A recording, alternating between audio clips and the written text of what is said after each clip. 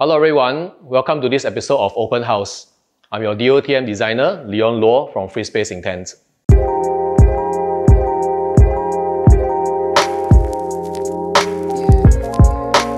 This location is in Simei and it's a condominium unit. Okay, so being on the highest floor, the unit actually receives a lot of sunlight. And that being said, we have to take careful consideration into selecting laminates, because the last thing we want is discoloration from the laminates due to UV exposure. Interestingly, this client actually I did their house 8 years ago. It's the exact same house. Okay, so with the same homeowners and same property to redesign, there's definitely a certain level of stress because this client has been here for so many years, and to inject this new life to the same space, to the same homeowners, I think it's something very, very different from designing a space for a client who just gotten the property. Knowing what they needed before and understanding that they have actually progressed in their life, having a family right now. So they need more storage space, more space for the kids as the kids grow up. And all these requirements pretty much comes quite naturally, like understanding what the clients need. And of course, one of the main aesthetic brief from the client is the word eucalyptus.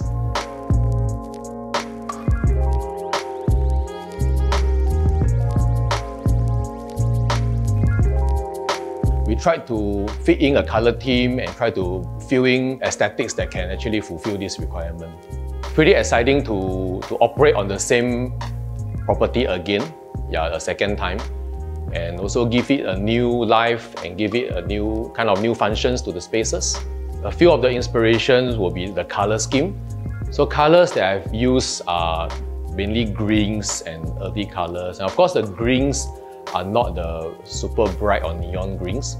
They are more towards a pastel shade, a bit more muted, which gives you a very calming feeling. Shape-wise, I think being eucalyptus, something from nature, I felt things shouldn't have too much edges. Things should be a bit curvy to have a bit of flow in the forms.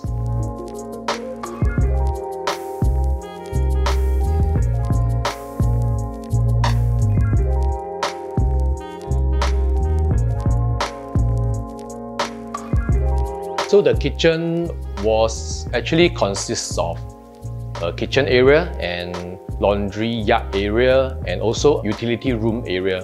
When I re-looked into the floor plan, I took the opportunity to explore opening up the whole space.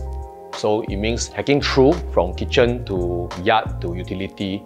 After so many years, the homeowners have also fully understand what they really need functionally. Part of it will be the dish rack, which in the past is pretty hard to access since every time is always positioned at a higher level. So this time around, I actually introduced this dish rack that can be able to be put down to a lower level.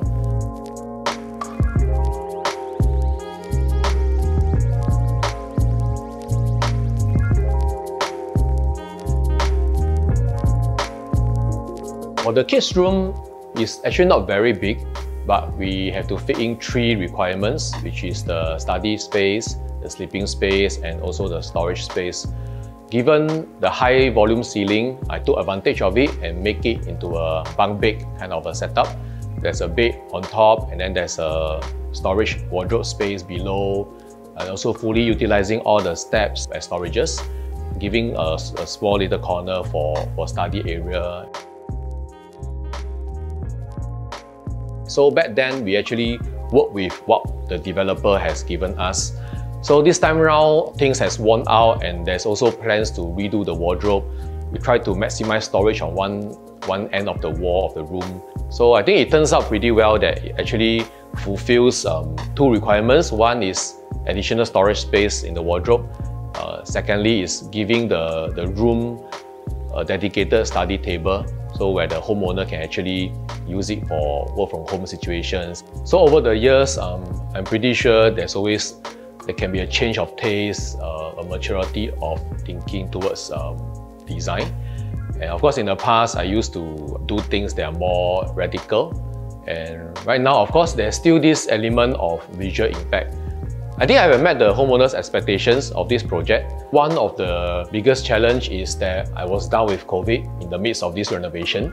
I think we are very blessed that we have a group of regular contractors that we always work with who has been having our back as well. Eventually what we are designing, other than looking nice, I think the space must really function for the people using it.